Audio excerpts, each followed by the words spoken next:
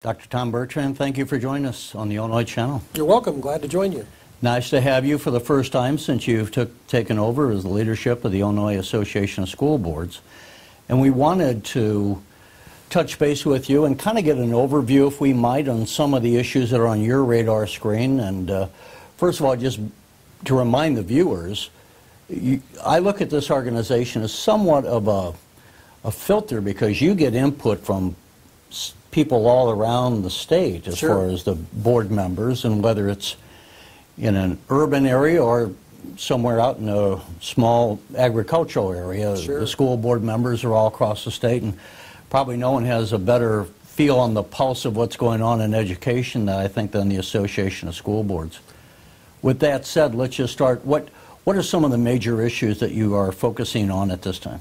Well, internally, as an association, we've got a strategic plan that our board of directors approved in August, and a lot of good work happening there, ranging from initiatives to promote stronger member engagement to a new website, an Engage 21 outreach effort to our members, as we represent 846 school districts, nearly 6,000 school board members, and 1.7 million students. So with that comes a lot of responsibility to work with boards to promote excellence in local school board governance and advocacy for public education. Externally, of course, our major focus right now is the spring legislative session. Over 6,500 bills introduced, and so that means a really busy time for our government relations staff. As usually in a typical legislative season, about half of those bills will in some way affect education. And among those, one of the bills that has come up of late is to establish a minimum pay for teachers. And because, as we noted earlier, that you have some school districts that are in small rural communities, they don't have a lot of commercial property to tax, and agricultural land is taxed at a lower rate than, I want to say, suburban areas. How would that bill, which eventually would, as I understand it, set a minimum teacher salary of $40,000 by around 2023, if I remember. What is the position of the association on that, and how would it impact your school board members or the districts? Sure. Well, first, the positions of the Illinois Association of School Boards are actually established by our membership at a delegate assembly that takes place each November at our joint annual conference. And so from that come our position statements. And we actually have two position statements that are the reasons why the association has concerns about a minimum teacher salary, and those position statements are consistent with our local school boards having the authority as the representatives of the local communities and the taxpayers to determine wages and benefits for their employees. And the second piece, the association has a position about collective bargaining, in that we would oppose legislation that diminishes the right and the responsibility of locally elected school boards to bargain with their employees. So the challenge with a minimum salary, we all want our teachers to be compensated fairly. We all want them to be paid as much as we can afford to pay them. The position of the association is that that's a decision that really needs to be determined locally, not mandated at the state level. Based upon the data we've seen, and there are different sources of the data, but the most conservative estimate by the State Board of Education has 400 districts impacted by the minimum salary. In other words, 400 districts that are below $40,000 minimum salary currently. We've seen other data that has that number over 500 school districts. So it would have a substantial impact on school districts across the state. Currently, there's nearly a $30,000 spread between the lowest paid starting teacher in our state and the highest paid starting teacher in our state. So it's a substantial spread. Certainly $40,000 would close that to some degree, but still would be nearly a $20,000 spread. Well, and What would be the starting salary, the lowest approximate starting salary? Well, currently in the state, we've seen numbers that there are 12 districts below $30,000 minimum starting salary, and the lowest is just under $27,000. And then on the high end, you have some districts that are paying $57,000 to a starting teacher. So a substantial spread. So it would take a substantial increase in pay for those lowest districts to get to the $40,000 threshold. In fact, even though it's ramped over a 5-year period to get to 40,000, by our estimates, some of those districts would have to increase pay by 17% just to meet the year one threshold. So it's substantial, and if you're in a district that is in a high poverty area, a property poor area, that can be a real challenge for a school district and for local school boards to have to meet. And the other thing I would say is obviously the cost differential of living. In some of these communities, you can just, I mean, the cost of rent is not like it is in Chicago or on the North Shore or something. So $40,000 in one community is not $40,000 in another community, and the same with $27,000. Sure. While no one would say that's a whole lot of money, it's on the other hand presumably enough to get people to come to work, that they have teachers working in the district. Sure. And accepting it. The other impact I didn't know, speaking of minimum wages, is this bill that was recently signed into law by the governor, setting $15 an hour as a minimum wage, and on a full-time 2,000-hour year, work year, that's a minimum salary of $30,000. Does that also, because that's not for teachers per se, does that have an impact on the school districts? Yes, and some might argue that would be even a greater impact on a school district than the minimum teacher salary. Because every part-time recess supervisor, bus monitor, secretaries, cooks, custodians, maintenance staff, temporary seasonal workers, all of those positions going to $15 an hour could have a substantial impact. And both of these, again, we want to pay our staff as much as we possibly can afford to pay because they deserve that. And it's important to recognize that. But our position is that the local school board is best positioned to make the decision of what the district and the taxpayers can afford to do. And so that's the challenge. And there's also a concern that we're naive if we believe that the rising tide will not lift all boats. The reality is if you increase the minimum wage for your hourly workers and then for your teachers, the rest of the staff are certainly going to expect you to do something with their compensation, because if you increase a minimum wage to $15 per hour for a library aide or a bus monitor, well, then your staff who have been in the district for 10 years, who may not be making much more than that, are certainly going to expect to see an increase in their pay as well. Mm-hmm. What are those poorer school districts to do? How will they get by with these mandated costs? Well, the bottom line is you'll have to pay the mandated salaries and wages, and that normally means it comes at the expense of something else. And one of the tenets of the evidence-based funding model to support greater funding to our public schools was that it was intended to support research-based elements that would produce positive outcomes for children, such as smaller class sizes in the lower elementary level, instructional coaches, tutors, literacy coaches, professional development for teachers. And the reality is when a school district's budget is typically 70 to 80% salaries and benefits, and a bigger portion of that is going to be earmarked towards wages and benefits because of these new requirements, that's going to leave less to support some of these other practices that can positively impact our schools and our children. Again, I think it's all in the context of local control and decisions that should be made locally about what's best for our school district and best for our school children.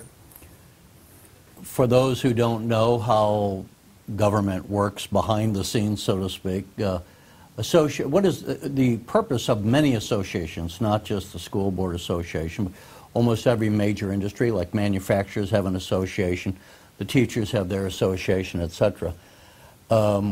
You have lobbyists that then bring your message of your membership to the lawmakers, is it correct? Yes. When you meet with them, when your lobbyists meet with them, have they been meeting on these issues as yet, and to what extent can you say whether or not the lawmakers that you're talking to are sympathetic to your arguments? I think in most cases we find that lawmakers will at least have a conversation and will at least consider what we have to say. There are times where we will respectfully disagree or vice versa, and it is what it is at that point. We have a responsibility to represent our members, and that's what we will do. But we usually try to work with a legislator if it's a curriculum mandate or some other mandate or proposal that they've got on the table that impacts schools. We try to do our best to be a resource to them as well, to educate them about how it actually affects the students, the teachers, the administrators, and the taxpayers, because sometimes there are unintended consequences or outcomes of a bill that a legislator may not fully understand because they're passionate about the reasons why they advanced the bill in the first place. So normally we can work with legislators to have a conversation around how we might be able to help them, how we might be able to improve a bill, or the rationale for why we are opposing a bill. Yeah, I often say one of the laws we often see come out of government is the law of unintended consequences. Absolutely.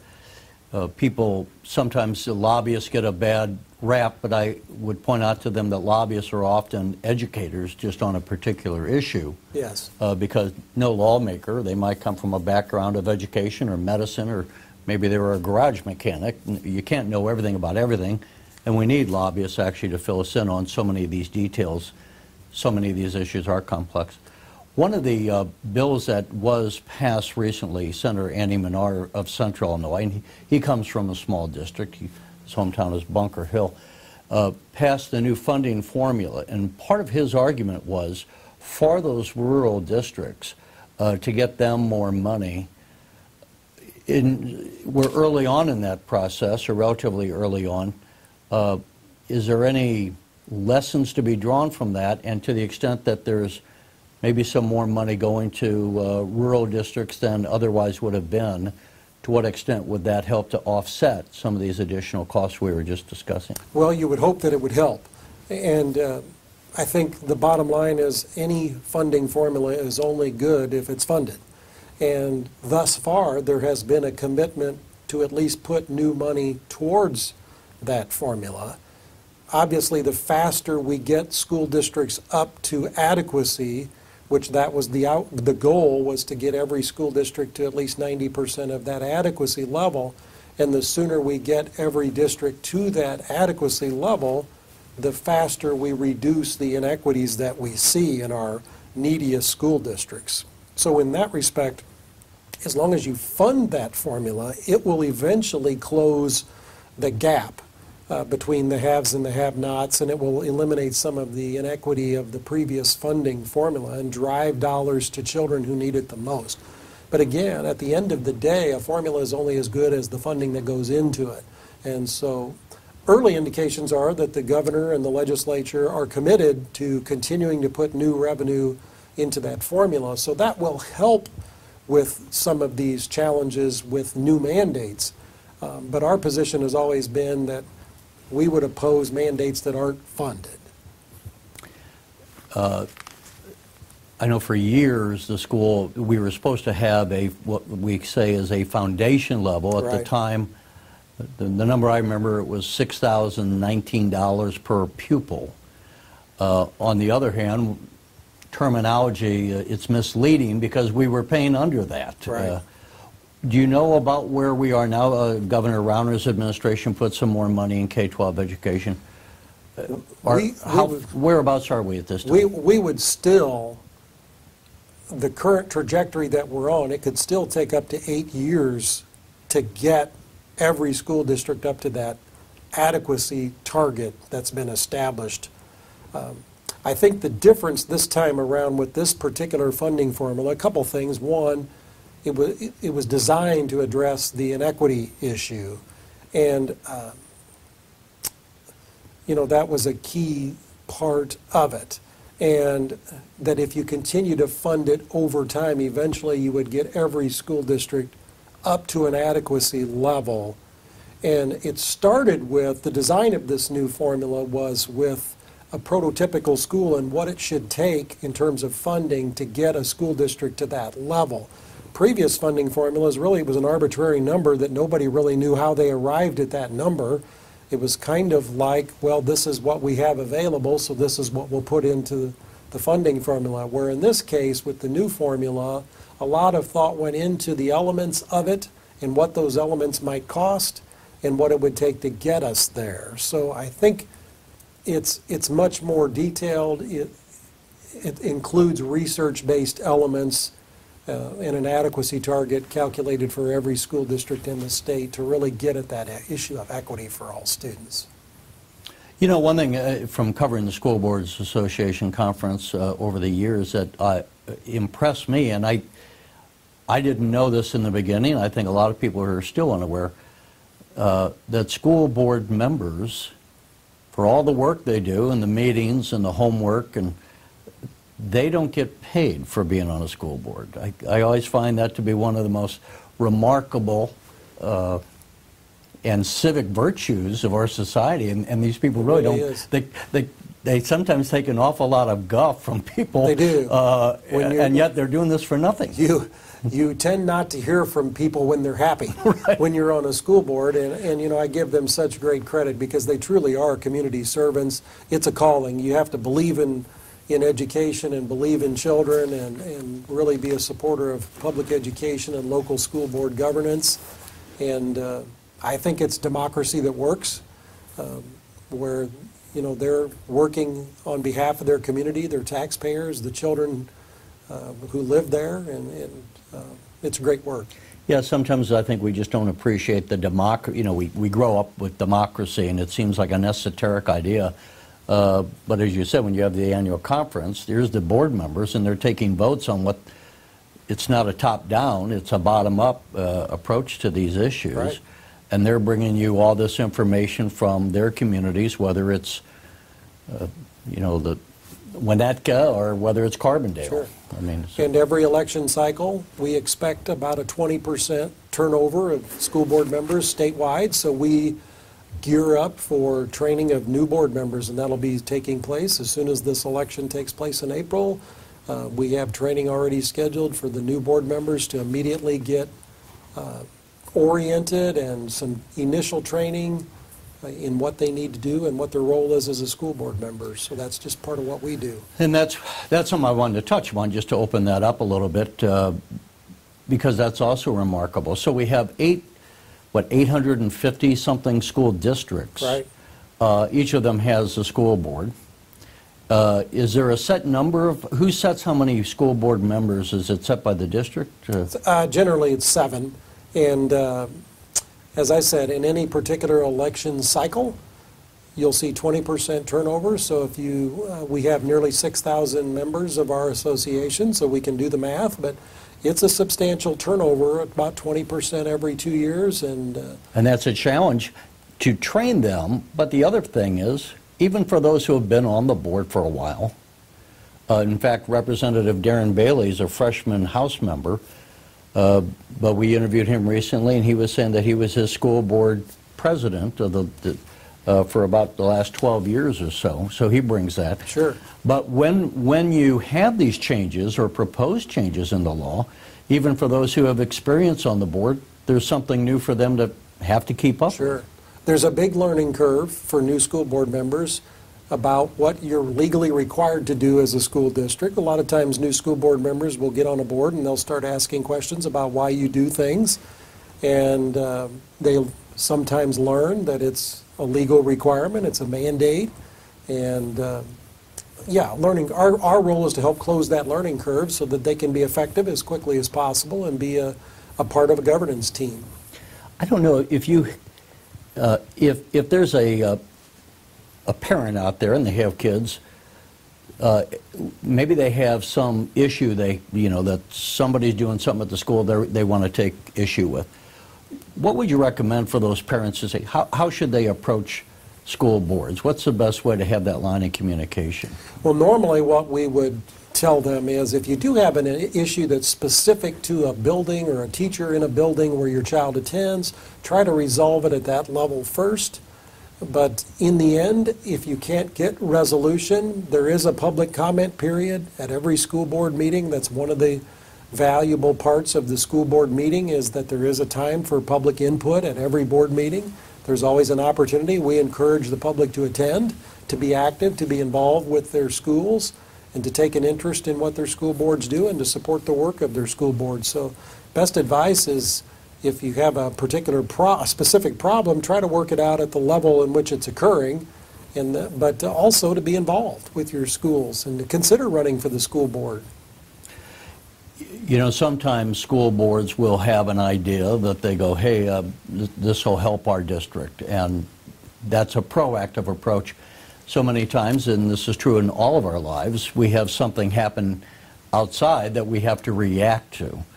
Obviously, one of the things that's changed since you and I were growing up, and I don't know what accounts for this, but we see it across America, this level of violence that sometimes is good. So school safety over the last, I don't know, 10 years or 15 years has increasingly become one of the things that is discussed. Are there any particular trends in there, and to what extent on a topic like that, do you have the local school districts trying to say, what can we do to make our schools safer, or is that where it's more of a collective approach that maybe as an association, and I really don't know the answer to this, do you say, hey, we have an expert here, or we have this expert, and we can help you gather the information you need to consider? Well, actually, you'll get both. But in terms of school security, I'll address that first. But certainly in my 34 years in education, we've seen a dramatic change, not only in the need to physically secure our physical plants with secure entrances and emergency protocols and all of that, but the social, emotional needs and mental health needs of our students. There's been a dramatic change there. And so districts looking for more services, more training for their staff, and how to work with children who've experienced trauma in their lives. And so I made the comment last week at a board of directors meeting of our association that at our annual conference, we cannot offer enough sessions on security and social emotional issues and mental health issues. We have a pre-conference session on school security that is sold out every year. We have lots of sessions at the conference about dealing with trauma and trauma-informed practices in your schools and mental health services and working with community agencies. So the need is just continuing to grow across our country, and it permeates itself in our schools. And so we will also have districts that might propose positions that they want our association to take, whether it's to a belief statement last year related to emotional mental health services, more support for school resource officers, that we might then take a position on legislatively to try to build support for. You know, one of the things, and I think sometimes there's a disconnect between the public and those who are teachers or administrators. I grew up in the 1960s, and so we think back of our experience and we extrapolate that it's more or less the same thing going on today. And I think we, as a society, sometimes forget that, I mean, just how dramatically different the experience of being in a school today is from the 1960s. We didn't have this violence. We didn't have, if you look at society at large, we see this opioid crisis just ending up, the influx of illegal immigrants, and that has an impact on different schools. It's just a different society, in some ways better, in some ways worse. We obviously didn't have the internet when we were growing up.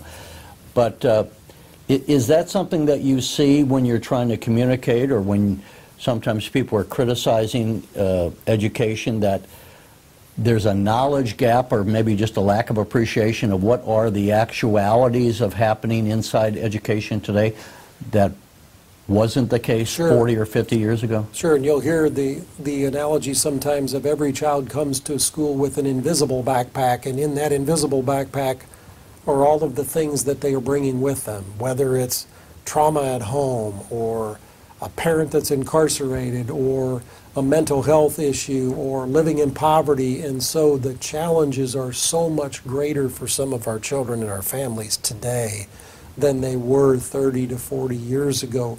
And schools are being asked to do so much more for their children and for their families, where you truly are the hub of the community, serving breakfast, serving lunch, serving after-school snacks, dinner, helping with homework, bringing in medical services and dental services into your schools to support, mental health services into your schools to support the children. So schools have become so much more than just an institution of education, and our children are coming to us with so many more issues than they were 30 to 40 years ago, and our families don't look the same that they did 30 to 40 years ago either. And so just so many more challenges.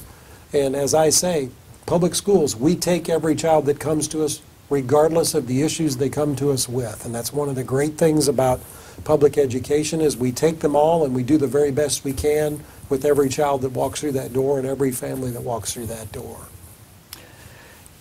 Before we close out, for a number of years there that we didn't pass a budget, although the schools typically were funded, but the schools weren't getting paid some of the grants, the compensation for transportation as an example, which is particularly costly for, again, some of the poorest districts because they're in rural areas. Right. Their school buses have to travel much more distances, and that can actually run into millions of dollars over the course of a year. People don't stop to think, I think, how much money that is. Where are the districts as far as getting money from the state that is owed to them from previous school years? I think they're in a better position than they have been for the last 4 or 5 years, perhaps even 8 years. But I think many districts are digging out of a hole, and so we're in year 2 of doing that digging. But the reality is we're still at least one transportation payment behind, and we have been for a decade now. And I think schools are grateful right now that they're being funded with the new formula, that the categorical programs like transportation are being funded. So that certainly helps.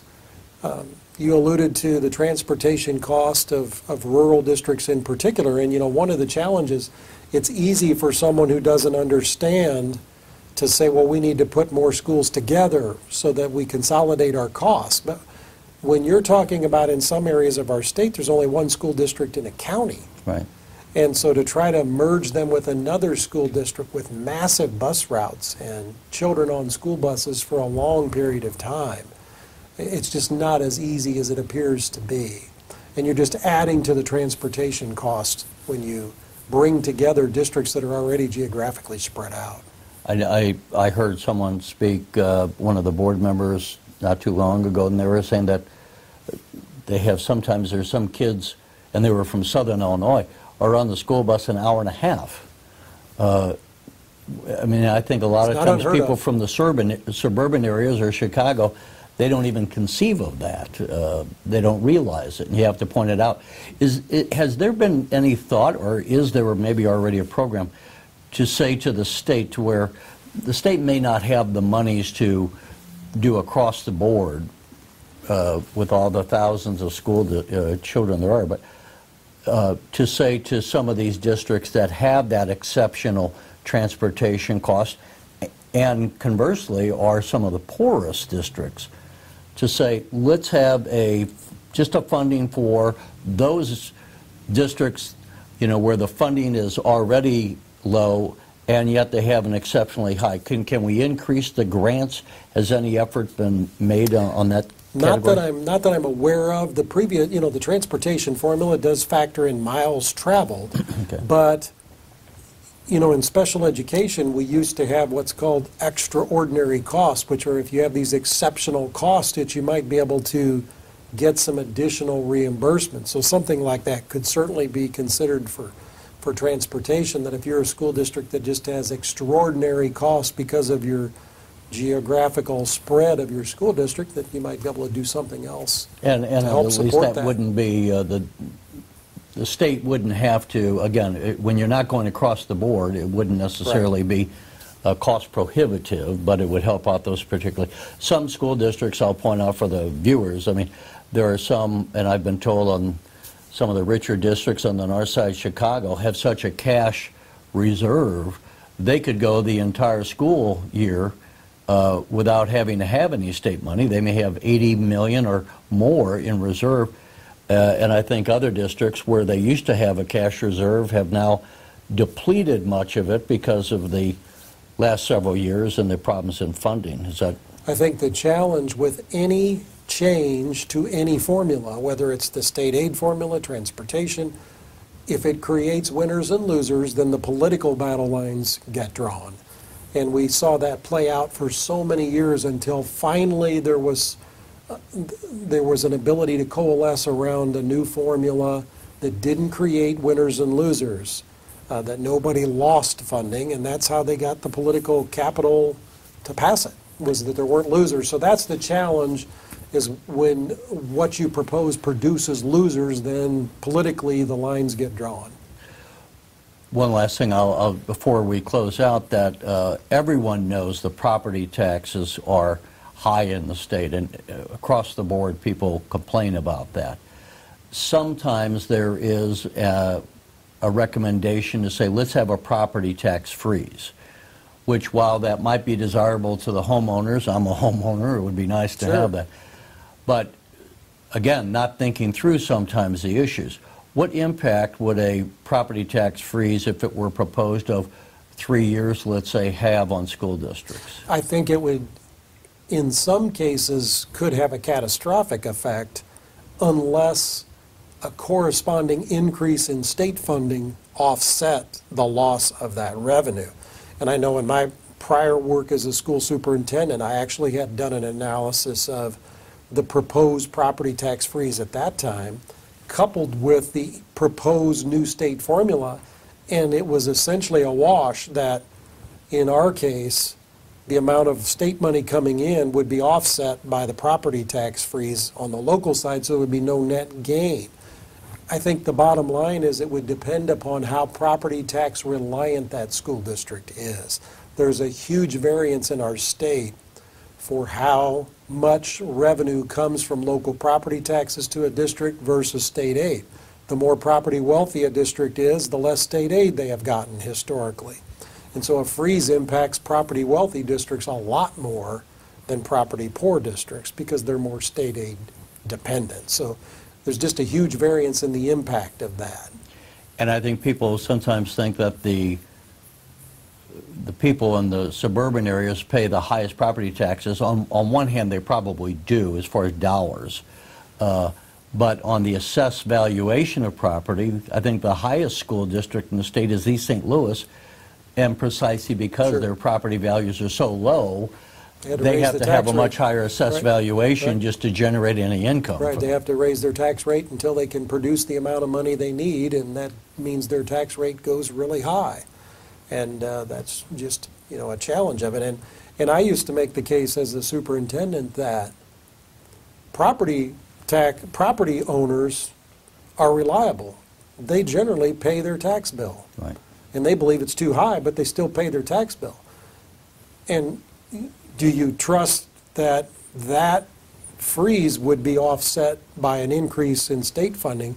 So I think there's the challenge locally is, do you trust that if there was a freeze, you would get an offsetting amount of money from the state to offset that amount that you saved the local property tax owners? And historically, we lived nearly a decade with proration of general state aid. So you couldn't... What does proration mean? A reduction in general state aid. So you couldn't trust that the state would make up for any property tax freeze that takes place. Nobody's arguing that our property tax system in our state is antiquated. There's no doubt about it. It's just a matter of how you get beyond that system. We don't have time to go through. I could probably talk for 2 hours, and we won't. But one last thing that just came when we were talking about the property taxes that occurred to me, and I don't think this is going anywhere this year, but a few years back, and it may come back again, Speaker Madigan proposed to, he gave a talk about 2015, I think it was, and he said, you know, about 56% of the pension problem is teachers, and they're not even state workers. So he was saying we ought to send these pension bills back to the school districts. What impact would that have, in your estimation, if that were approached to happen? Well, if the pension cost shift was shifted to the local school districts, it would definitely have an impact on local property taxes. Because how else would a school district be able to make that pension obligation payment? I just don't know how else they could do that without cutting services and programs for children or a corresponding increase in local property taxes. So that's always been the pushback on a tax shift or a pension shift, is that it's essentially a tax shift. It's shifting from state to local property taxes. I mean, just speaking from my own assessment, while the state might all of a sudden have a much better balance, financial profit and loss statement, so to speak, it would, I think, be catastrophic for both the school districts as well as the taxpayers, because the same taxpayers are going to have to be paid. Right.